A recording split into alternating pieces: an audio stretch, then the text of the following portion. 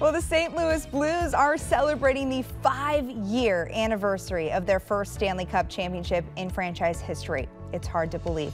Next week, the Blues are hosting a We Went Blues Day celebration that includes an inaugural trivia night hosted by Blues radio color analyst and NHL alum. You've heard him before. It's Joey Vitale. He joins us now in studio. Now, Joey, being from St. Louis, you got to call games, your first ever season as a broadcaster for this Stanley Cup winning team. What was that like for you? Tamara, thanks. It was special for sure. I mean, when you think about how it all evolved. I mean, June of 2018, I certainly didn't have a job. I was looking for a gig, and Chris Kerber called me in an interview process. Took all summer long, and out of nowhere, I had no experience, and I started calling games in October of 2018. And I remember I was very raw and learning as I went. Of course, being very, very new at it.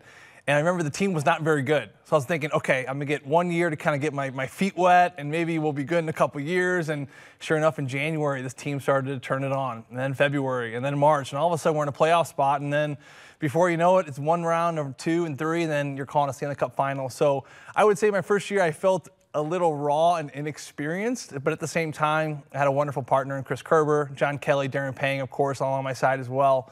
So it was certainly a learning curve, but it was one of those moments where, too, you're kind of just learning as you go, and you're just taking one day at a time. You're not thinking big picture, and it wasn't until after the championship was over where you're hearing the calls and you're seeing the celebrations and people, the memories of where they were when it all went down. Then it really clicked then as far as how big of a moment that was for this franchise. And you said you played 6 years in the NHL, never with the Blues. You went away, played with other NHL teams, but coming back to St. Louis, playing the Blues during your playing career, what was that like to be back home and playing against the Blues? Yeah, it was fun. I mean, listen, when you play in the NHL, you get excited about coming home. That's one of those dates you circle on the calendar. I remember one of my first days was I was with the Penguins. We came home, and my parents ended up hosting the entire Penguins team at their home, the home I grew up in.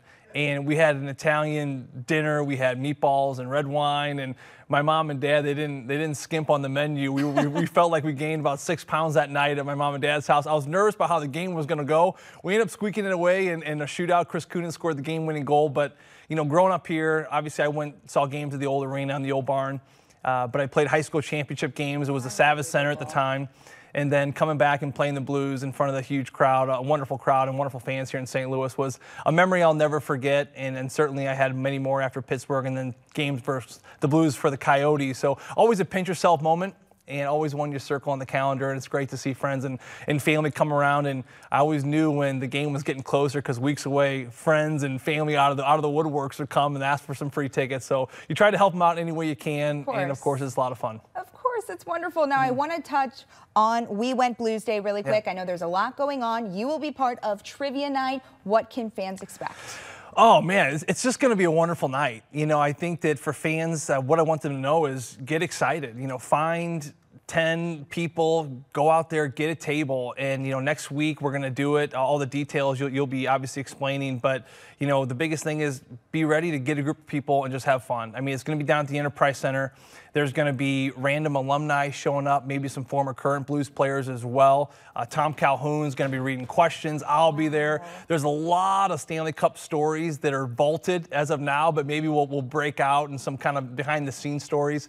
So drinking, trivia, lots of laughs, rewards, just a wonderful, wonderful night of just extravagant fun is what people can expect. So I would say, if anything, get a group of people, get 10 of your buddies or 9 of your buddies, including yourself, and go get a table and look forward to a wonderful night of great stories, wonderful personnel, obviously players and alumni there as well, and drinking and having a great old time. Sounds like the perfect way. It's going to be a good night. To celebrate. It's going to be a good night. Here are the details. We Went Blues Day is next Wednesday, June 12th. First Alert 4 is partnering with the Blues, so you'll be able to re-watch the clinching game of all 4 rounds of the 2019 Stanley Cup playoffs throughout the day, starting at 9 a.m. on MyNet, Channel 32, and Charter Spectrum 186. You can also still sign up for Blues Night Trivia by visiting Actually, you'll visit just stlouisblues.com/trivia. Joey, thanks so much for joining us in studio. Hey, Tamar, thank you so much. It's been a pleasure, and we'll see you all next week. Get your table. It'll be a lot of fun.